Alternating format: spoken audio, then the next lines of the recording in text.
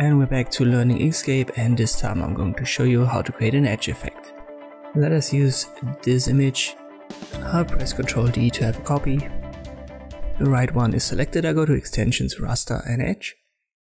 And we've got this simple menu. Check the live preview. And you can go upwards from 0.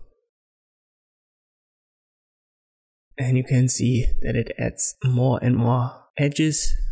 So it brings more and more details of the original bag. You can go very high here, but keep in mind when you go, for example, to 100, it takes a lot of time to process. So it might even crash your CPU depending on your power.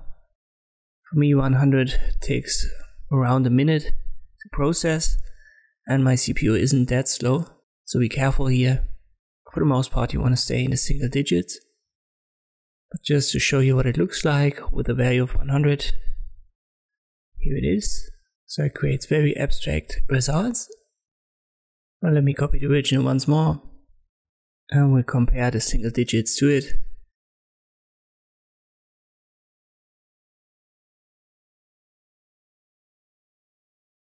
So as I've said, you want to stay from 0 to 10 with the radius. That should be fine.